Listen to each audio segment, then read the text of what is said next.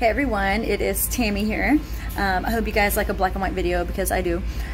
So I was thinking this morning whenever I was talking with my husband about just things, and there's situational things that I recognized as what looks like a being held back, where you're not advancing.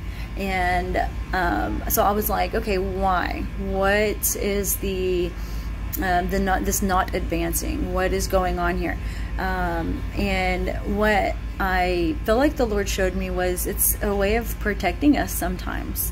So if I am putting my hand to this thing that He's called me to, and I keep putting my hand to it, and I'm doing what I feel like I need to do, and I'm trying to run things the way that I need to run things because this is just what it's either makes sense, or this is what's comfortable, or this is just what I want, right? If we're putting our hand to it and we're not relenting it to Him, whatever it is that we're doing, and we want to advance in everything. Every single thing you do, you want to move forward. You don't want to stay in this place, even if it's good. You don't want to just stay in this place. You want to advance. So what is the holdup on advancing more? And sometimes it's because you just put your hand to it and you're not relenting it to Him and moving about it. Even if what you want, your desire is pure, your intention is good, you want this to be such a good thing, there's nothing like unrighteous about it, but is it what He wants? And are you able to be obedient to Him and take your hand off of it? Sometimes that's all it is just a relenting, so that we can just grow our faith and see His faithfulness. Sometimes that's the only reason we have to take our hand off. Sometimes that's it. So if that's what we need to do, then by us not advancing and doing it our way, ourself, right? If us not advancing in that kind of way, that's actually the Lord protecting us. And I see that as favor. I've recently talked about favor.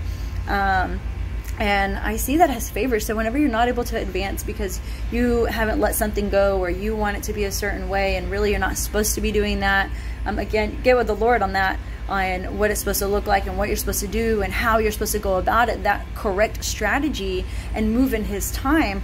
But until you do that, He's actually protecting you, because if you move forward in the way that you want it to be, who knows what that's going to look like later, and how much that could hurt you later down the line.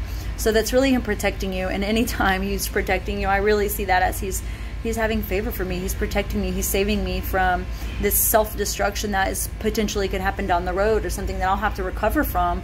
And I know it's talked about a lot on you can either go through the process, or you can take that wisdom and learn it before you have to go through that process that hurts. Now, there's always a process you have to go through, but sometimes it doesn't have to be that uncomfortable. So remember that when you're moving forward and there's something that you have strong desires for, and they're not wrong, but sometimes we have to let those things go. And by that not advancing is the Lord's protection for you, which is Him having that favor on you. So y'all be blessed, and just let the Lord speak to you for whatever it is that you have going on.